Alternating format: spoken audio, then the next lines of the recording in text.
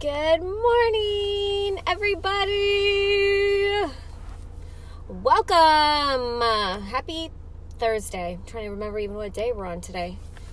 Happy Thursday. Happy Valentine's Eve. Today we are going to talk about love and marriage. You do not have to be married to get anything from this. You don't have to have a significant other to get anything from this, so I highly suggest just listening anyways. Good morning, Suzanne. Good morning, Eleanor. Des Daily Dose, episode 24. Excited to share with you guys. Good morning, Nate. It's such a beautiful day. I'm getting ready to get a massage really quick. It's important to take care of your body, especially when you work out. And then I am taking the little guy over to Knott's Berry Farm. So it's a non-training day. What is up, you guys? So we're going to talk about love and marriage. I'm going to wait for a couple more people to hop on here. Tomorrow, I'm super excited. So tomorrow's Valentine's Day, and I'm going to be doing a giveaway on here. So make sure that you guys tune in tomorrow for that giveaway. Good morning, Courtney. What is up, everybody? Hope you're having a great start to your Thursday so far. And so I wanted to talk about love and marriage today. And I thought it was kind of just in the perfect time with Valentine's tomorrow. And so the first thing I want to say is Valentine's Day is just an absolutely overrated holiday. We should be, the kind of affection and love that we show to other people on Valentine's Day is something that we should be showing every single day. Why is it just down to one holiday that we're actually should be sharing any kind of love with people, right? Makes sense. Good morning, Beth. Aloha. Good morning, Shannon. And so I think it's important to especially show your spouse on a regular basis how much you love them, how much you care for them. Same thing with your kids.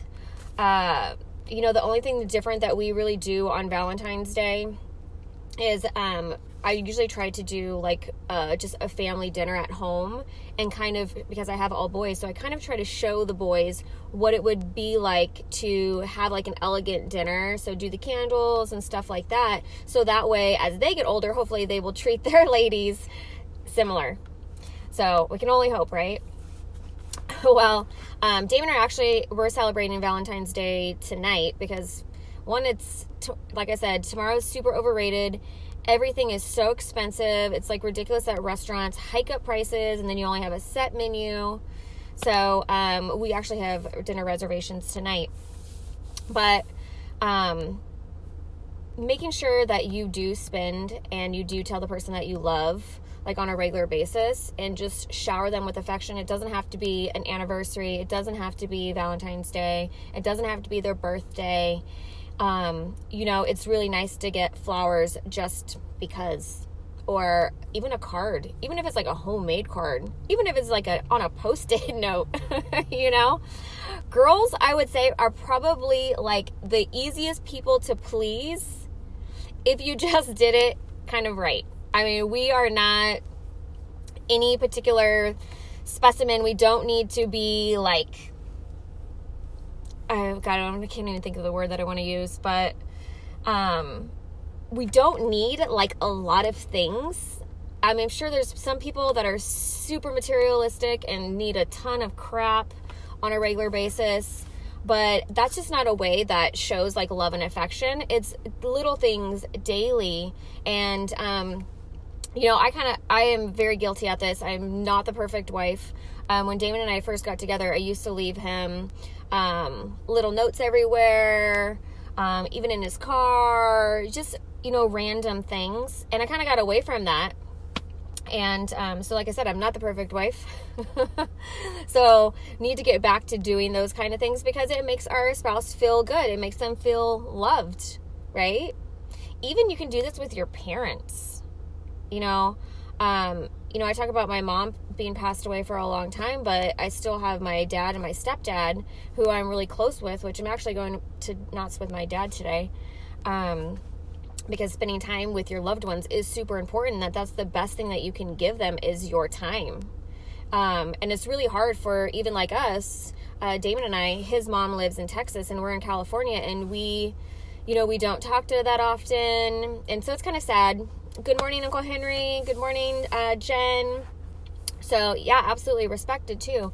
And so that goes on another thing. Let's touch on that, Beth, about respect is not talking bad about your spouse. So David and I are a perfect example. And you guys know this. We are very different on how we see things. And so I even have a hard time if somebody says something bad about him because of how he is when it comes to like his strong beliefs of, food and everything. I have a really hard time backing some of that up. So the best thing that I can do is just honestly is probably obviously not saying anything bad about him and his beliefs, because those are his own beliefs, right? And those are the things that he believes in. But I'm not going to go and I'm not going to say anything bad about him. It's his belief, and his belief is fine, in his eyes. And some people believe that too. But in some cases, I feel differently about things, and that's okay. It doesn't make any of us wrong, right? So, just being there to like support your spouse, support your parents, even like your friends, So just showing that like love and affection on a regular basis. A great example, and Damon and I, for us. So Damon got me this beautiful wedding ring when we got engaged, right? And, as I'm evolving, I don't want like flashy things like this anymore, as weird as that sounds. So I actually just had started to just wear my wedding band, right? So I just was wear my wedding band, my beat up knuckles. And, so that actually bothered him. Because for him, that was a sign that I didn't like value our marriage, or I didn't think that, like I'm trying to like not show people that I'm married or something. So for his sake, I'm wearing my ring again, and it has nothing to do with that. I just want to be more simple. I think a lot of times people want to have that flashy things because it's all about comparing yourself to one another, who has a bigger ring, and I'm so not like that.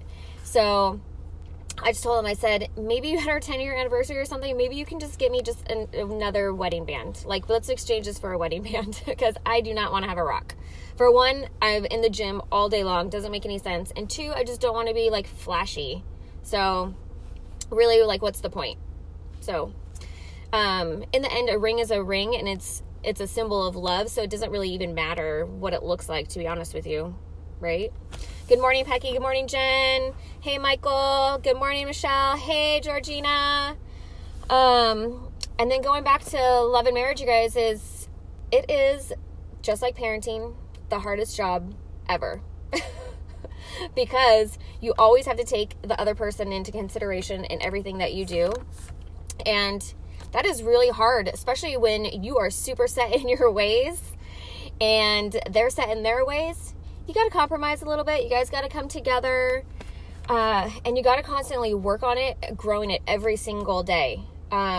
Whether that's just a hug or a kiss, or leaving them a cute note, or sending them a cute text message. I mean, it's just so easy to just do like something like that little every single day. And I think a lot of us get away from doing that stuff, especially if you've been married for a long time. They always say when you first get married, oh, they're still in their honeymoon stage because they're so lovey-dovey and kissy. And then you see these other people that have been married like, whatever. And, but you can tell the marriages that actually work, or the couples that work on their marriage, because they've been married 20 years and they're still lovey-dovey, kissy, going on dates, having a lot of fun. And so I'm sure everybody wants that. And if you don't work on your marriage every single day, it can slowly just start to disintegrate into nothing, to where you don't want to be with each other, to where you're not happy. And then, bam, somebody gives you attention from outside your marriage, and then you want to kind of jump ship out of your marriage into this other person. And if you just would have worked on your marriage, you guys would have been happy together. Now, sometimes I get it. There are super toxic marriages. Not everybody is meant for each other. I get it. But if you can honestly say that you have tried and you spent a ton of time and got a third-party opinion, and you work on it every single day, like honestly say that you put in the time and effort every single day to work on making your marriage better, then, and it didn't do anything, then hey, right? Exactly, Georgina. The grass is green wherever it's watered. So you got to water it daily. Like my husband and I, we have 4 kids, and we don't see eye to eye on the kids. And some of us, I side on one kid and he's like against one kid. And so we butt heads on that kind of stuff. And I also work with him at the gym all the time, and we're home all together. We're home all the time together because we work from home. And so you would never think that we really needed a date night because we're always together. Well, that's not the case. So we try to make sure we do date nights twice a week. And the goal in these date nights is to not talk about kids. It's to just talk to each other. Because we see each other, it's kind of so what's going on? What's going on? We already usually know. So we just talk about other things. So yes, Courtney, The 5 Love Languages, that is a great book.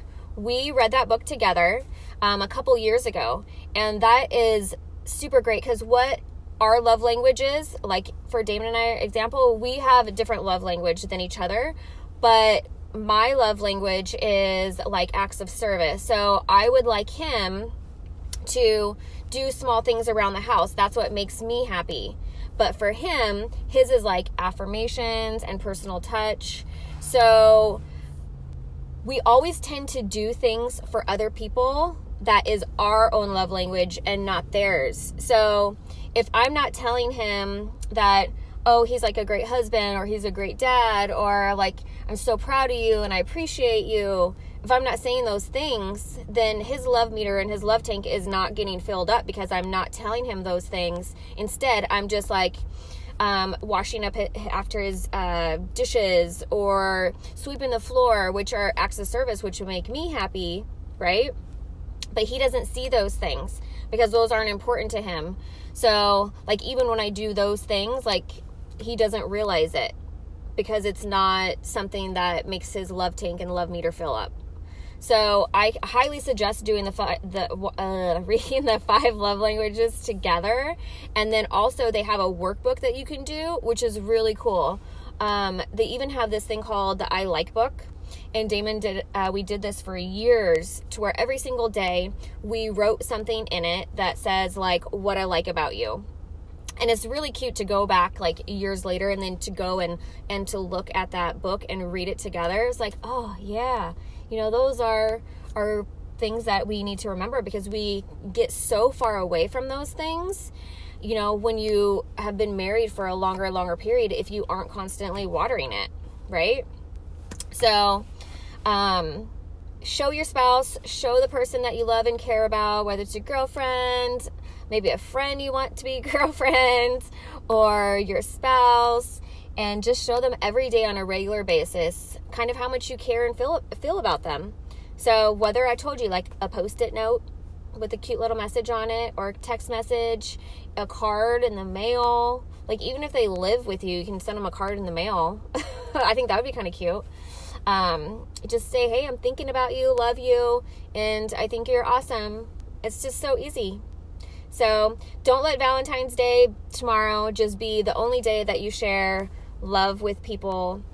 Let people know how much you love and care about them every day on a regular basis. So I hope you guys have an awesome day, and I will see you tomorrow. Don't forget, tomorrow I'm going to do a giveaway, so make sure you tune in at 8:30, so right on time, so you don't miss it, and have a wonderful day. All right, you guys?